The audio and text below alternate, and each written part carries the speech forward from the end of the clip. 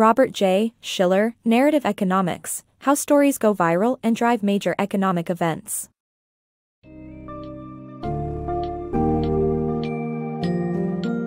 Embark on a journey into the fascinating world of narrative economics, as Robert J. Shiller unmasks the power of collective stories in shaping major economic events. This book's summary dives into the concept of narrative economics, which uncovers the impact of our shared beliefs and experiences on economic behavior, a side often ignored by traditional economists. Explore riveting examples like the 1929 stock market crash, the rise of Bitcoin, and the evolution of perennial economic narratives, unveiling the compelling link between economics and the art of storytelling.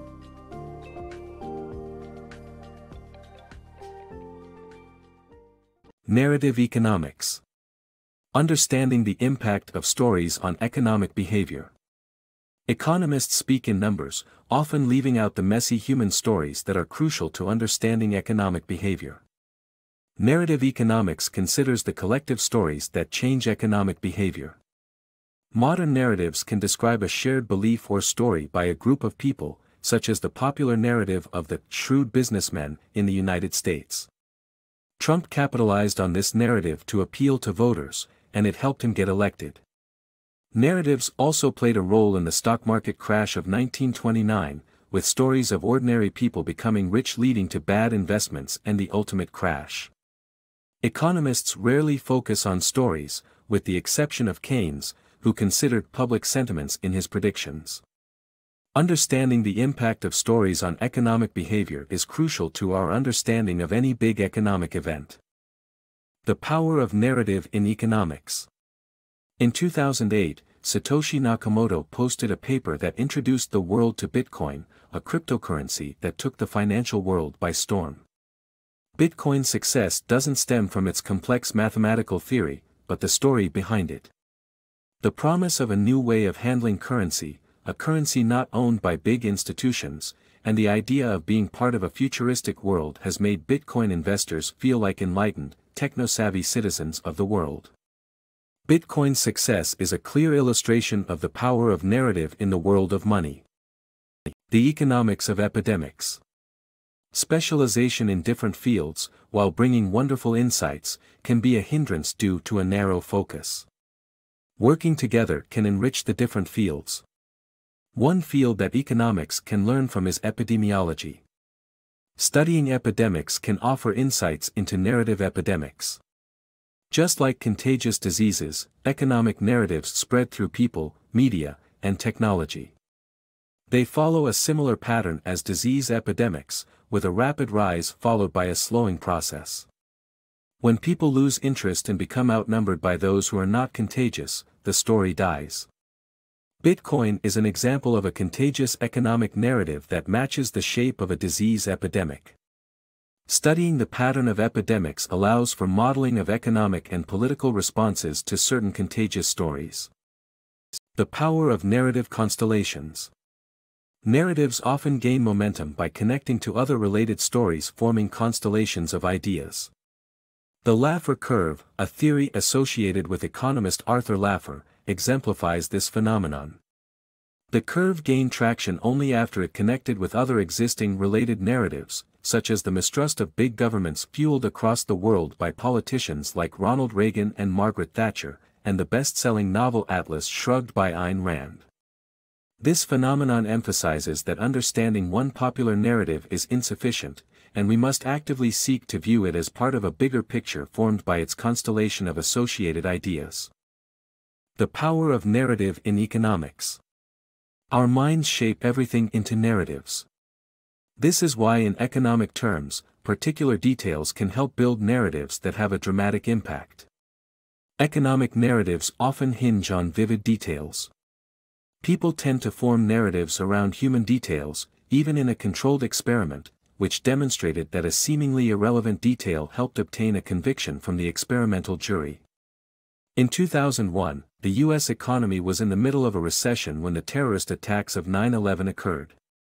Economists feared that this would further erode confidence and deepen the recession. However, President George W. Bush's rousing speech spurring people on to resist the seemingly inevitable economic slump provided a counternarrative. which inspired U.S. businesses and the whole economy to respond accordingly, ultimately bringing the recession to an end. The key takeaway here is that narratives can have a significant impact on the economy, and by leveraging it, everyone can play a part in shaping the economy's future. The perennial economic narratives. Economic narratives can be categorized into several storylines, including panic versus confidence. The importance of confidence as a developing narrative can be seen in historical events like the financial panic of 1857, the panic of 1907, and the stock market crashes of 1929 and 2007 to 2009. These narratives shape current events, and to better understand them, we need to recognize that we are often experiencing a mutation of one of these perennial stories. The mutable power of narratives. Memories and narratives, whether personal or collective, can significantly alter our economic understanding. The effects of past events linger and impact the present because our understanding of them can change with time. For example, the crash of 1987 and the panic during World War I were based on narratives that influenced investors' actions. These narratives evolved and caused people to make different choices in later years. The key message is that the economic impact of narratives may change through time. Therefore, we need to pay attention to the stories we tell ourselves and their potential effects on our decisions. Understanding narratives for a better economy. The economy can be predicted through narratives rather than statistics alone. By analyzing unprecedented volumes of data, economists can identify prominent narratives that may have a causal effect on the economy. The key message is that research into narratives can help us prepare for economic events in the future. Policymakers can shape people's behavior in times of great stress by better understanding narratives. If policymakers are able to read the constellation of narratives around an approaching or present economic event, they can be active participants in events rather than hapless bystanders. It's important to apply real rigor when using narratives to theorize about economic events, by taking lessons from other disciplines like the humanities.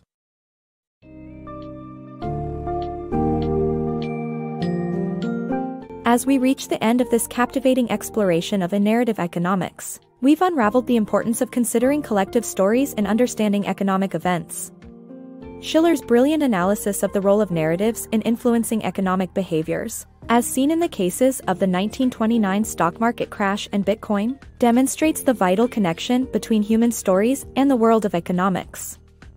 By incorporating insights from other disciplines like epidemiology and neuroscience, deploying the power of technology to analyze data, and learning from the ever-evolving constellation of narratives, economists and policymakers can better anticipate and navigate future economic events and be engaged participants, effective decision-makers, and powerful narrative shapers.